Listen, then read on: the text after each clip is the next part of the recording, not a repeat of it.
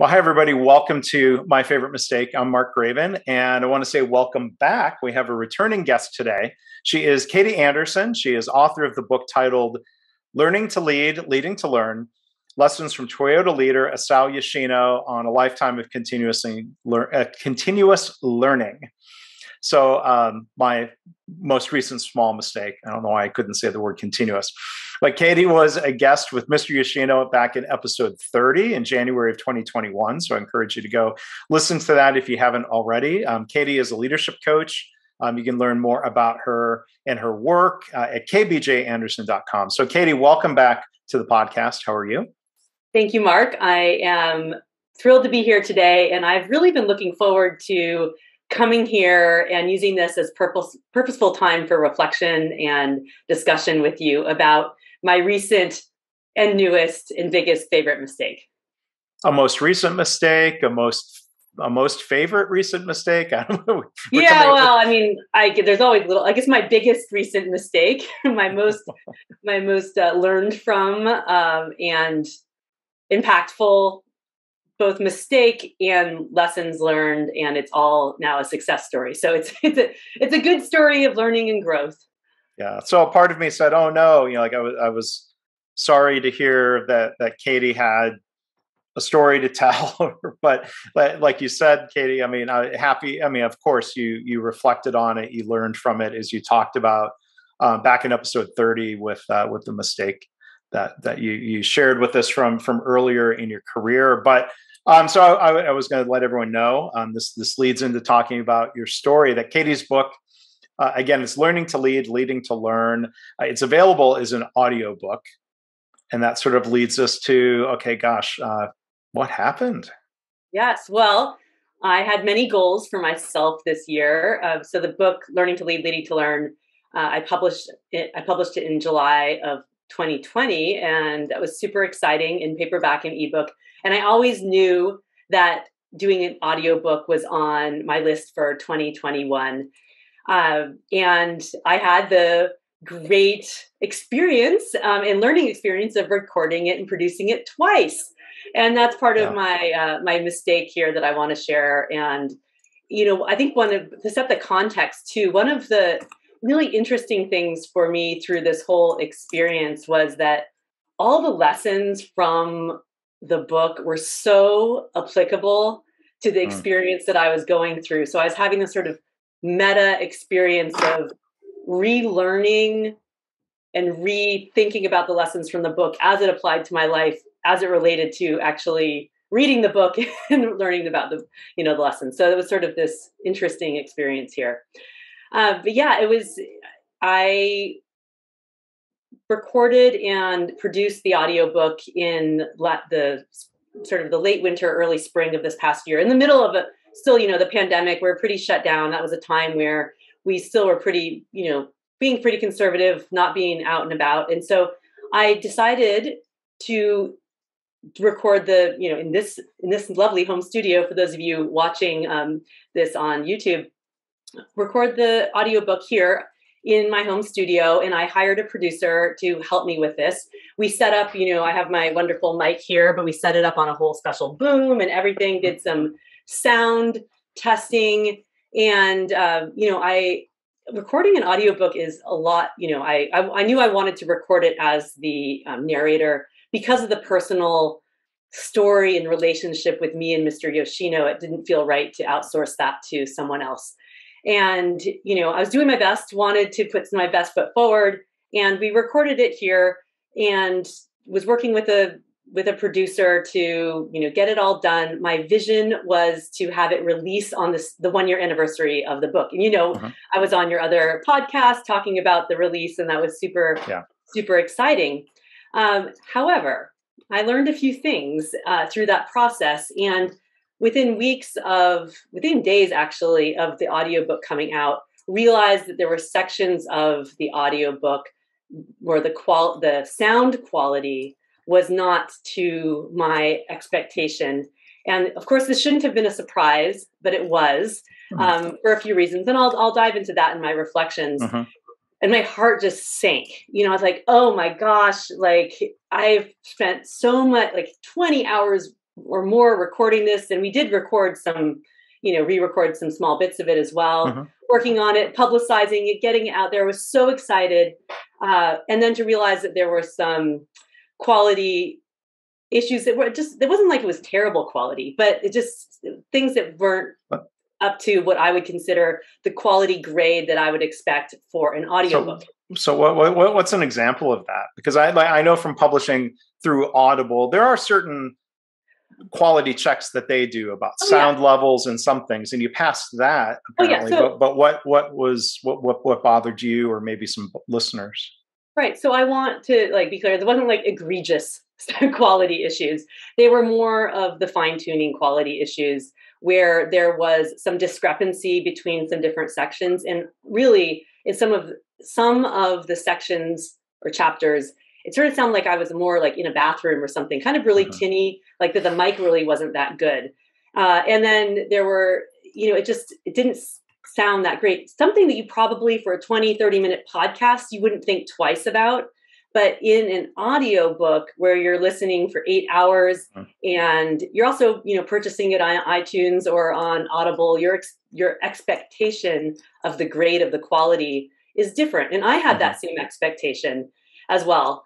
Actually, it was reminding me of one of the very first things I learned about lean when I was first introduced to the concepts, back in 2006, I think, when really learning in the hospital system about the different grades of quality.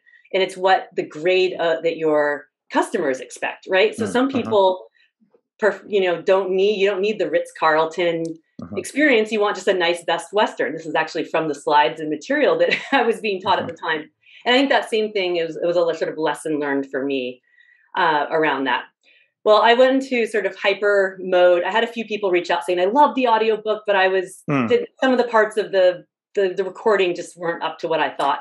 And because I was going to ask if it was just your assessment, or no, you did have some people reach out and say, hey, this is great, but. And so everyone loved the story. So that wasn't the issue. And people were like, I really enjoyed hearing your voice, but there were parts where the quality wasn't up. And I had within a week period, I had 4 different people reach out to me individually. And I really appreciate that they all reached out to me individually, opposed to giving me a negative review on Audible. They all said, we want, we support you and really like the book.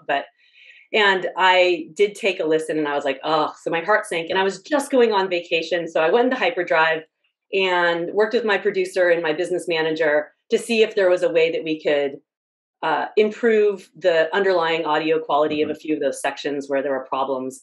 I came back from vacation, and it turned out that there was just some fundamental native audio quality issues. And so I had 2 choices in front of me. Either I could just accept what it was and be out there, and which isn't a terrible choice, but I didn't feel good for me about the quality of what the material I wanted to be putting out there. Or I could just come to peace that I was going to, now it was the middle of summer, so we were much more open in the middle of 2021, looking to find a professional sound recording studio and go in, invest in that, in making a financial investment and an investment of my time, which I knew would be at least over 20 hours.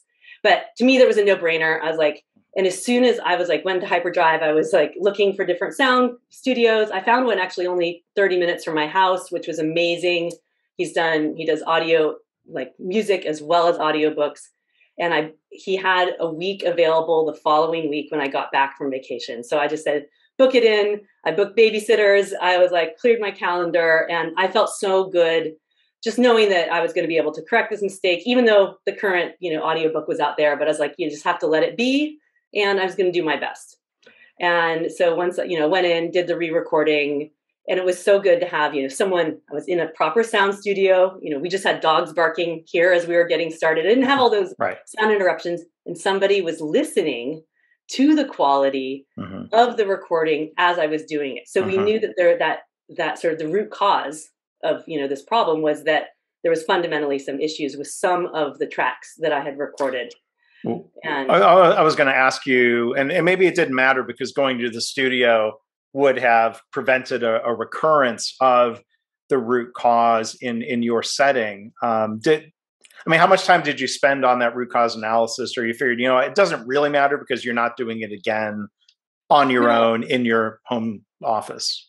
Well, so I did a little bit of root cause analysis for sure, and the cause ultimately came to the fact that there was there was a problem with the sound recording, and our discovery was there must have been, and I didn't just go actually into what the problem was with the actual software we were using, because there were some tracks that sounded great. They were like super professional, high grade quality. So it wasn't that the whole setup here was inherently bad, that there was a mistake and it wasn't mistake proofed.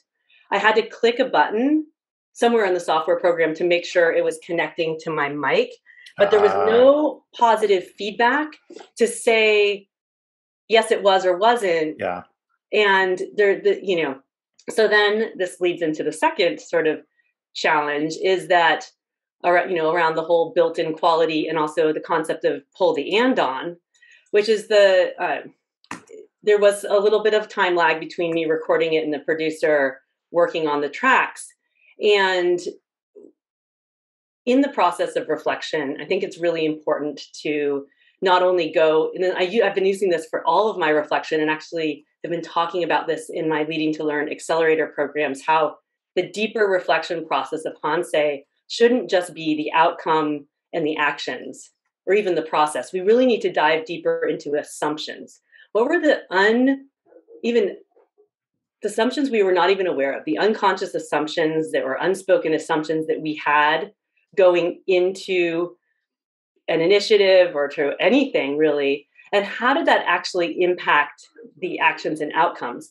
And so I realized that I, as the leader of this project, had not communicated a few things or checked my assumptions. So one of my assumptions was that we all sort of had a shared understanding of the sound quality and expectations. I just sort of assumed that was there.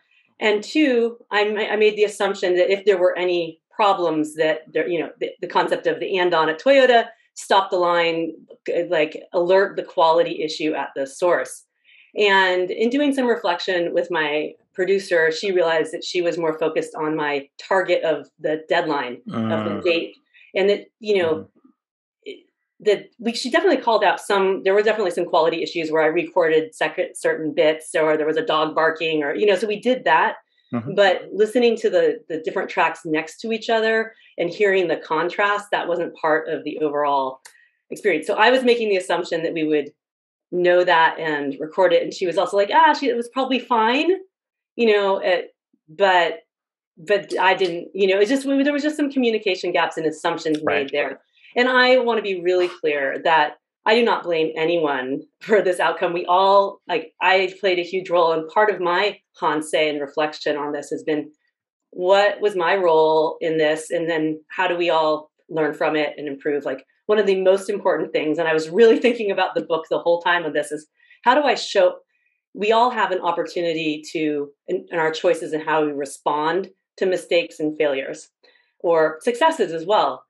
And, there may be, and that really shows our character. And it was really important for me to, lead with look at the process, not blame the people, and look at the role that I played too, and how my actions also contributed to the outcomes that we saw. So that was some of the assumptions that I was making, and, and she was making assumptions that the timeline was more important. And she, I didn't want to re-record. Well, of course I didn't want to re-record, but I definitely wanted to re-record rather than having a lesser quality, product go out to my customers. So, it was a lesson learned for all of us in that.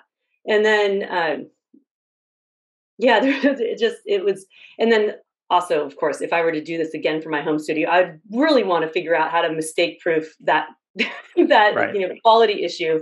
I actually learned really early on too, when I first bought this in the beginning of the pandemic. There's a little green light for those of you. So I was like, oh, great. Like doing Zoom calls like this. Oh, that means it's connected to, it's working. Well, this just means the power's on. It doesn't mean that Zoom has connected to my microphone.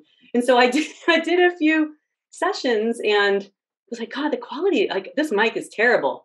Well, I realized, no, it's actually not the mic. It's I've seen... I didn't even check before we went into here. So I hope hopefully it's connecting to my mic. I've seen sometimes people like with a Yeti mic or something, they'll have it facing the wrong direction, which can make a significant difference. I've made a mistake, and I basically, the best I can do is go and double check every time, which leaves me prone to forgetting to check. I've got AirPods in that I'm using as the speakers. I have a microphone. It's normally just slightly off camera. There are one or two episodes in the series where I was mistakenly using the AirPods as a microphone, which does not sound nearly as good. And so I'm like, all right, well, I'm not going to go back. I'd rather have the authenticity of what I was saying in the moment, even if I'm stumbling through a question, rather than going back. Oh, I can re-record it with a better mic, and I can sound better, more slick, more polished. It's a podcast. I think people go for authenticity over polish. Right. Well, and so that's the difference, right? That with the expectations of the sound quality for a podcast is just different than, and I'm much more familiar with the printed word, having, spent my, we were more familiar in print. Audio is a whole nother thing. So I've learned a ton this last year about audio. And one of the lessons that I kept coming back to from the book, actually, and I want to read a short passage here because this is such an important, the whole concept of learning from failure and mistakes is such an important part of the book. We actually, on the first episode of My Favorite Mistake, that episode 30, that Mr. Yoshino and I were on, where he tells this story about his first major mistake at Toyota. And that was like the first bookend of a major mistake. And the second was him leading a project that cost Toyota $13 million at the end of his career. And I was holding Mr. Cho, President Cho's words to Mr. Yoshino in my head around this, because it was like, I'm going to read it here. So he says, his first manager said, "Don't worry, mistakes can happen. You are just a beginner and you did your best." And then at the conclusion of his career, Mr. Cho said to him, "You were new to the boat business, and so are we at headquarters. We all make mistakes, particularly when we try something totally new. We know you took on a challenge and worked so hard to make it happen." And I was just reminding myself of that too. This was a totally new thing to me, doing an audiobook. I'm very familiar with podcasts and, video, but producing an audiobook, recording an audiobook, and all of that was new. And so it's about thinking back of intentions and knowing that I was going to correct that mistake, but to not beat myself up to it. I've been reading the back of your lovely mug here. The Be reminders kind to yourself. Nobody is perfect, and we all make mistakes. The important thing is continuing to learn from our mistakes, and that is so true. The story actually continued to unfold a little bit more, which is like, it felt like I was in this whirlwind of like crazy mistake making. And I want to share a few other lessons learned, just because I think that for those of you out there thinking of recording an audiobook, this is helpful to know too. But before going to that, let me ask you one follow-up question though. So when you go back and you mentioned a couple times, you defined it a little bit, and on cord, in a Toyota plant, just to recap, above the assembly line, there's literally a cord that's hanging down, that's reachable. If you see a problem, if you make a mistake, if you drop a part, if there's a defect that's visible, pull the cord. And I've heard it described, the culture is one where they say, if in doubt, pull the cord, because it could be there's not really a problem, but better to err on the side of a problem. But Toyota, to be fair to you, Katie, as you describe yourself as project manager of the audiobook, Toyota has spent decades building that culture of, if in doubt, pull the cord. And I think one of your lessons is to be very intentional and sort of trying to create that culture within a project. Because I think maybe that's the problem with assumptions, as you put it, right? Absolutely. So assuming that everyone on the team came from that same background, of course you'd highlight any problem or potential problem, and just to make that out. And so problems were highlighted and we corrected them. So I sort of made the assumption that everything was good. So again, how do we as leaders set clarity of direction and uncover those assumptions both for ourselves and be clear on team members, so that, I was communicating timeline with the assumption of quality, and we should have talked about that.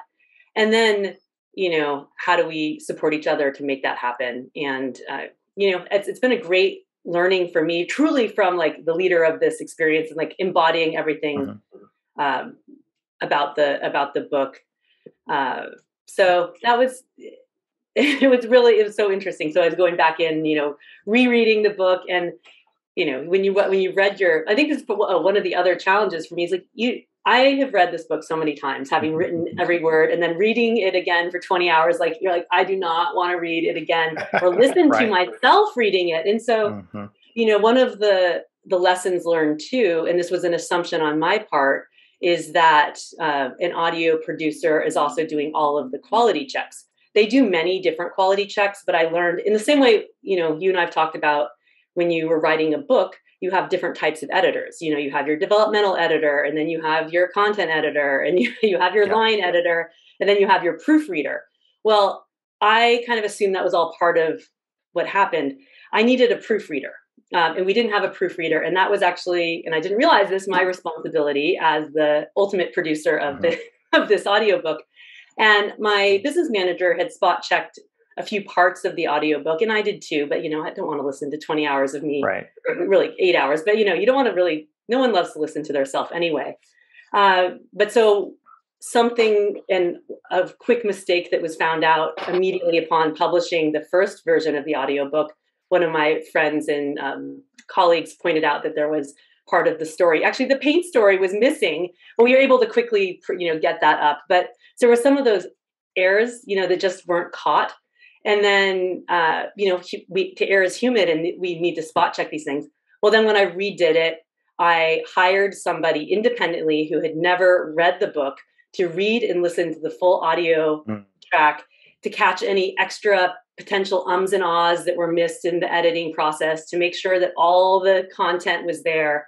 And so that was an additional step that I didn't realize was part of the process. I needed a proofreader, which I would have known about, so these are these small things that if you're looking to do an audiobook, there's a lot more steps than just recording it in your home studio. And to give myself grace that, in the pandemic, like I didn't really have many options to go into a recording studio in last winter, and there were more available. So, we're all doing our best in a world of sort of craziness. But then so I re-recorded it. We had a new editor coming in to do it for the seamlessness of this. And then I reached out to Audible and said, well, what's the process if I need to swap out? And is there possible for me to switch producer names just to give different credit? And the Audible, the person like in India or wherever they shut down the book. They removed it from production. So then people were getting errors on Audible saying this book is out of, doesn't exist anymore. And is that for people who are trying to buy it, or people who had already bought it or getting errors? People who bought it had it, but people were trying to buy it. And it meant that if I was going to put up the new version, that it had to be totally new, and it would not correct. Simply, you can always update the files, and then if people just refresh them, they get the new version. And I reached out to customer support. They're like, there's nothing we can do. We deleted all the files. It's gone. And I'm like, I don't think so. I mean, I have to think that they're more like quality controls. Anyway, we called Audible and finally got a hold of someone on the phone, and they're like, oh no, we can fix this. And so it took like 3 or 4 days. So the book was down for like 5 or 6 days. I actually had 3 people reach out to me like, I can't find your book. It's saying it's out of production. Like, anyway, all got corrected. I took a deep breath, and within 3.5 weeks of re-recording the audiobook, it was up. I put out a big announcement. People could refresh it. And now close to 500 copies of the audiobook have been sold, and 21 overall 5-star reviews. And so I'm feeling really happy. I mean, the story was always great. People said they loved hearing my narration. It's like, a few people said it's like having you in my ears. And now I feel really proud of the quality that's out there. It matches, my expectations. And most of all, so I achieved a big goal this year twice. But I also, and I learned a lot. But most importantly, I'm really proud of how I showed up in response to learning about a mistake, how I handled myself in dealing with my team members, of looking at process, not blaming people. Even I felt frustrated, looking with greater reflection on the role that my actions played, the assumptions I made, and really what we could all learn going forward. And, you know, it always is a little anxiety provoking to share a big, you know, mistake. But I think it's really important to show that we all can make mistakes and it's okay. And just like Mr. Cho said, like sometimes we're new to something and, Right. you know, that we don't do it perfectly the first time, and that's okay. And it's about how we respond to that and how we move forward and how we show up as good people, really. Yeah. So. And well, so, you know, first off, thank you for sharing all of that. And I was going to ask I've had trips to Japan. You lived full time in Japan for a longer period of time. But, you know, in one of my more recent trips, one thing I may have heard about it before, but maybe it finally kind of sunk in how important this phrase as translated into English of I did my best or I'm doing my best. Like that phrase pops up a lot in many different contexts. And it seems like that is really valued of, yes, you know, legitimately giving it your best effort, the sense of obligation to do that. But then as you were describing, sort of like this recognition of, well, you did do your best. I'm not going to fly off the handle and be upset because, you know, I don't know, what would that accomplish, or is that fair? I mean, did you run across that phrase or that mindset about you do your best? Absolutely. So the phrase is ganbate, which is the command form of ganbarimasu, but it means literally, do your best and give it your best, and like you'd say, I gave my best to it all. And it's, you know, it's used in school, it's used like on the playing field, you know, on the pitch, it's used for anything. And it's really about this concept of we all want to strive towards excellence, but it's most important about doing our best and showing up and giving it a go, and then how we learn from it. So it's, I feel like the ganbate and the concept of hansei or reflection are really important. And it's really those two concepts are so linked in the, you know, the plan, do, study, adjust cycle, the Deming cycle, or what I like to call the study, adjust, plan, do cycle, because we need to remember to study, to reflect, to learn, but also to give it a try, not get stuck in just planning, but also give it our best, even if it's not 100, you know, even though the perfection isn't achieved, what are we learning from it and continuously improving? And that's the real spirit of Kaizen, or continuous improvement. It's about having that self-discipline to improve ourselves for the better and giving it our best shot.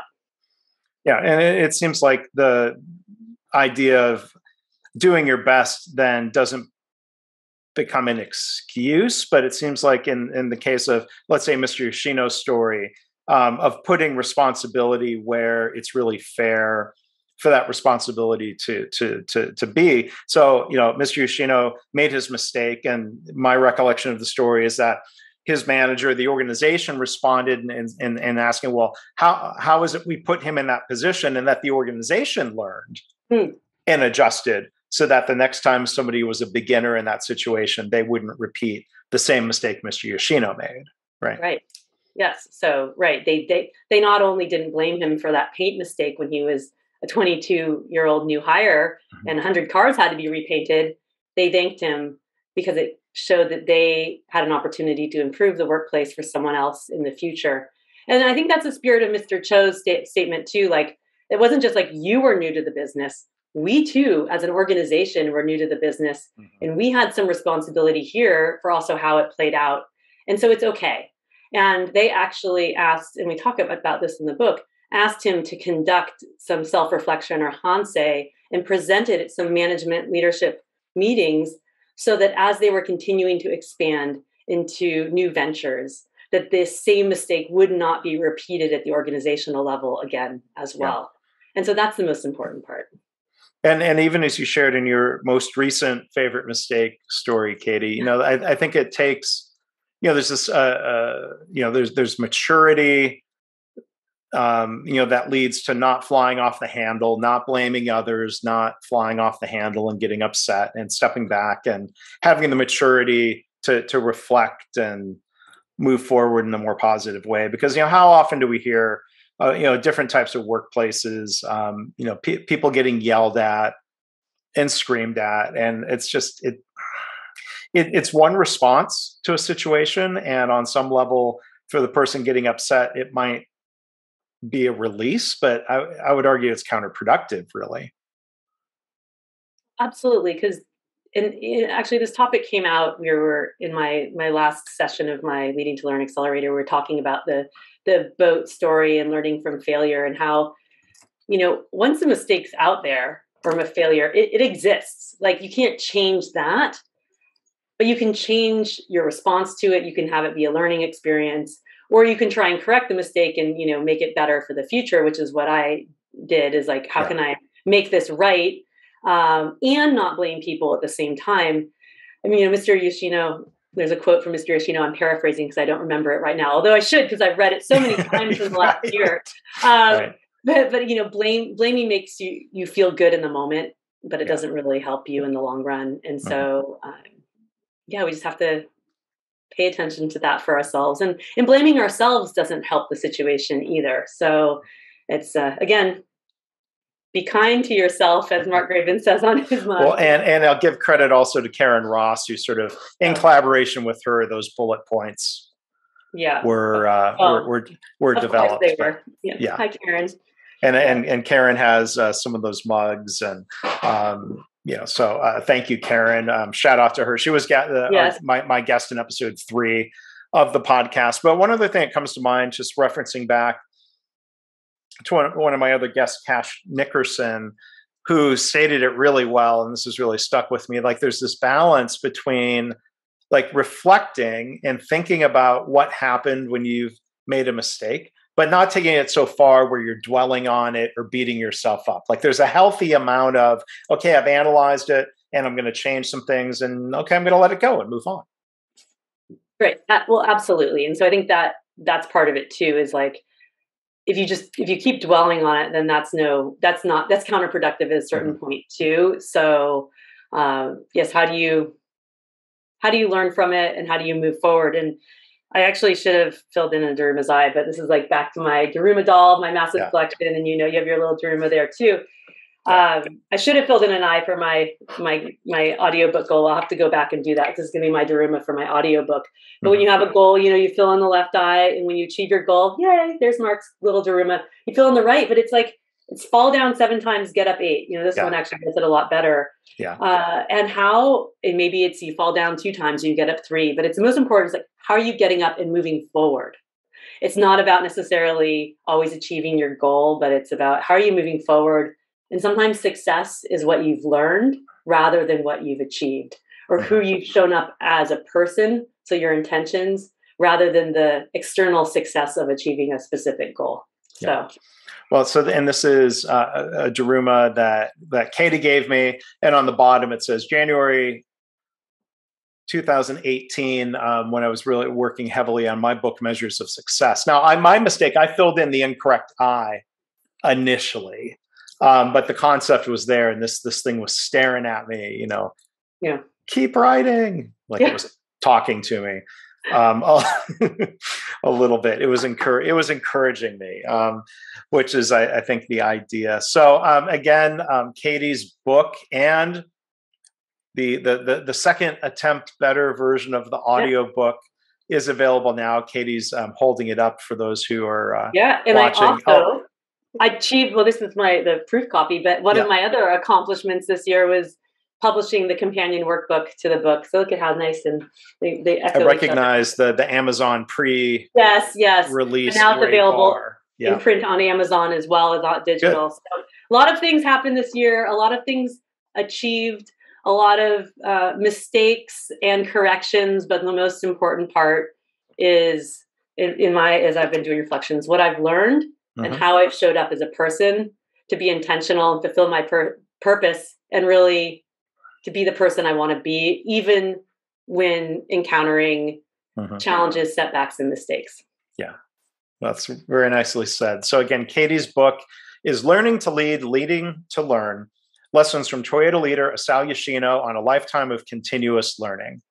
Yes. I made it through the title without stumbling over a word. So I encourage people to go check that out. You can find it on Amazon and Audible. Katie's website is kbjanderson.com. And final question is, we're here at the beginning of 2022. This is, beginning of the year is a time when people inevitably are reflecting. They're thinking about the past year. They're thinking about how they want to grow and develop and what they want to do differently in the year ahead. So tell us about some of the programs that you offer through your website that people might want to go check out. Great. Thanks, Mark. I feel like 2021 was just a year of growth and like creativity and making things. So one of the other goals and accomplishments was I developed a program that's complementary to the book and the workbook called the Leading to Learn Accelerator. And I am now offering it as two different tiers. One is just fully self-paced, all of the pre-recorded modules, the materials, the workbook, and all of that people can learn from. And then the other is a live facilitated community cohort, which is I've ran twice this year, and we'll be starting the next one in March of 2022. So I'm really excited about that. You can pre-enroll now for those programs, and you can go to kbjanderson.com/accelerator, and also have a bunch of different online programs that I've led the last year and will be continuing to offer. And if you go to the courses page on my website, some classes on Hoshin planning. So how do you set your strategy and your goals for the year? And there's a session that Mr. Yoshino and I led last year on that too, which is a great start to the new year. So if you haven't started your own personal goal setting, that's a great opportunity for 2022 and more. So I just love connecting with people, inspiring and enabling others to live and lead with intention, and creating, as what Mr. Yoshino and I say, a chain of learning. So, how we link together, and we're all learners and leaders together, and our bonds are strengthened through the learning that we can have together.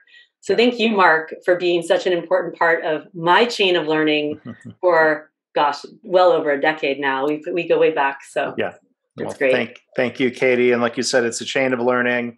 The reflections and the stories and everything in the book are interesting and helpful and inspiring to me, and it prompts my own reflection. So thank you. So thank you as well. Great to have you back here on the podcast. Thank you for allowing me the space to reflect and to share and learn together.